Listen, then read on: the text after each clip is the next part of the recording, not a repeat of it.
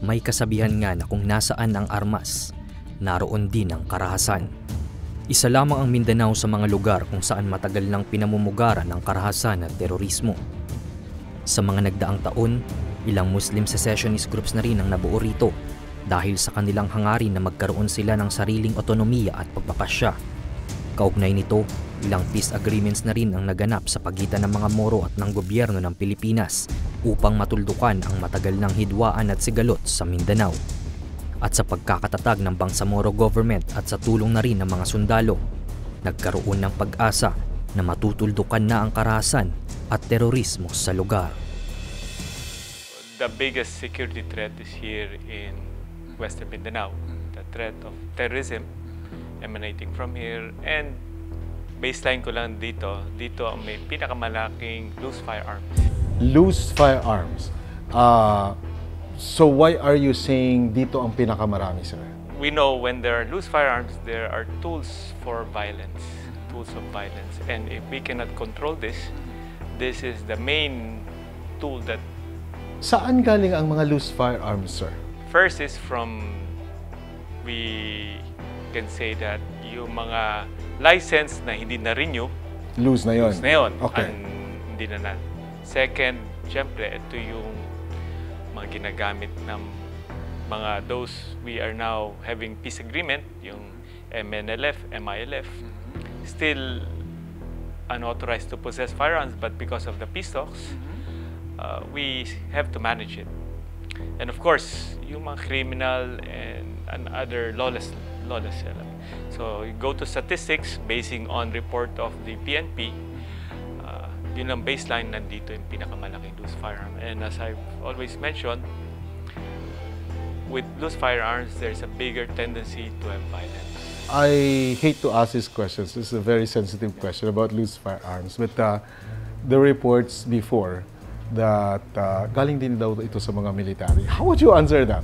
Well, frankly speaking, some, yes, kasi may nagsusurrender, may naka-recover kami ng property of the Republic of the Philippines. But these are old, mga 1970s probably, yung mga military operation noon. Alam mo naman yung extent of conflict in the 70s up to till the peace agreement was signed with the MNLF and MILF.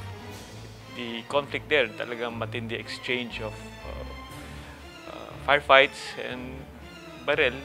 Ang source lang naman yan, ang primary source is the government. So nakakuha. And also, we have some scalawags within the government na pilferage, which we are also looking at. Sabi nga, compared sa mga Luzon, Visayas, yung kino-confront natin CTG, ang mga baril nila 30, 20. Dito, yung grupo na dating kaaway natin, by the hundreds. Where are we now in the decommissioning process? How many firearms have been turned over, and are you satisfied with how we're doing it? Well, as to your question, where are we now? We are on the third phase, and based on the phasing of the both panels, we are on track. Now, if I'm satisfied, what is more important right now is we don't have a conflict with that group. Okay. We are in a peace agreement. MILF? MILF. Okay. Even MNLF. Okay. There's no, I can categorically say we are not in conflict with them. So this is the primary reason why I say we have a relative peace right now in my AOR for the past 3 years. Since they took over as BTA members, appointed BTAs, relative peace tayo. On the point of view of a military, you deal with them, you talk with them. What's your perception, and how would you describe their actions right now? Well, in any conflicting groups, if you don't communicate, if you cannot bring your ideas or your thoughts across to them, then there's a problem. But right now, I can talk to them anytime. They hear me, I listen to them. So meaning, we're there. We have this confidence of working together. Okay. But again, it's not smooth sailing because there's a process that we talked. The government is committed to for them, and I cannot discuss about that because it's within both panels. But what is important is we communicate. And remember, when you communicate, when you relay your thoughts, and the other party listens and understands it, then possible conflict, possible source of misunderstanding is avoided. Sir, how do you talk to them? You know, they are the enemies of the government before. When you have these engagements and when there are disagreements and of course some insistence on what they want and the military cannot give it and there are some processes that, you know, they cannot wait, how do you deal with them? There are mechanisms, I believe, and is it effective? First is I talk with them with respect and total understanding of where they're coming from. And on my own foundation or my own mindset that they're my fellow Filipino. Parehas tayong Pilipino dito. And so that's the bottom line? Bottom line. Yun lang sinasabi. We're both Filipinos and we have a common interest to uplift yung condition ng kababayan natin.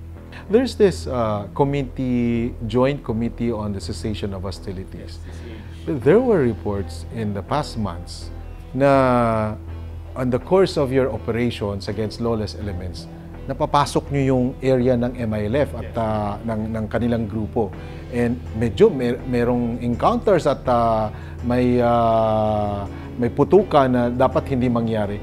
Paano nangyari ito? Wala ba kayong mechanism at paano ba ang galawan dito? Well, I'll cite you two incidents, though I wasn't the commander yet. Last year, sometime November in Basilan. It was a law Marami enforcement... Marami pa bang MILF, sir, sa Basilan? Yes. Mga kampo? May mga defined camp. It was a law enforcement operation serving a warrant of arrest. With the PNP? With the PNP and, you know, it's law enforcement, wala itong barrier. When it comes to law enforcement, everybody's equal. There were coordination, probably ground environment. You know, when things gets emotional, you tend to protect people closest to you. But good thing, our mechanism came in and prevented a... So may namatay? Several, but not that, hindi ganun katulad dati na maramihan. Wounded, there were soldiers pati sa kabilang side. But it's a big lesson for both parties. So when that happens, may hinahabol ba tayo? Like for example, you file cases against them?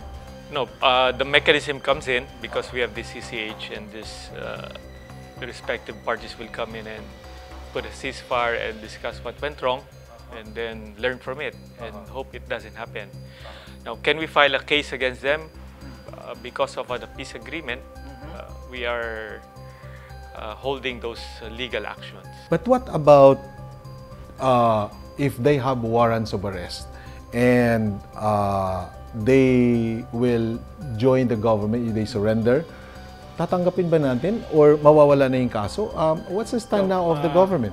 For MILF members with warrant of arrest, all of them, especially those who are appointed in the BTA right now, they have this safe conduct pass. And we have this amnesty program. So kahit mayroong warrant of arrest, hindi siya mahuli because of the safe conduct pass? And then meron tayo ng setup of amnesty program for them, which is part of the mechanism natin. But is that fair, sir, to the victims of what they did? Halimbawa, may kaso silang murder, tapos hindi sila hulihin? Is that a fair... It all depends on the case. What I meant by that is yung mga cases nila on rebellion. Remember, there was a mass filing of rebellion. So, Zamboanga Siege? 2008, Zamboanga Siege. I'm not very particular with the Zamboanga Siege. Shokon Siege? Yes. So, once it's in line of their movement, I think this is yung covered. But if there are cases of murder na specific sa isang tao, then I think that's a different story. I am just too curious about, may mga kampo pa rin sila ngayon, MILF, even if it's outside BARM, may mga kampo sila. What's the arrangement with the military, the AFP? What's the arrangement with the PNP? let me put this in, clarify things. For MILF, we have defined camps. Okay. And based on our peace agreement, these defined camps will be transformed to a productive use of their lands, farming, and will make it productive. And second, we have to understand that their camp is community-based. So, for example, the much well-known Camp Darapanan, the center of MILF, it's basically a community.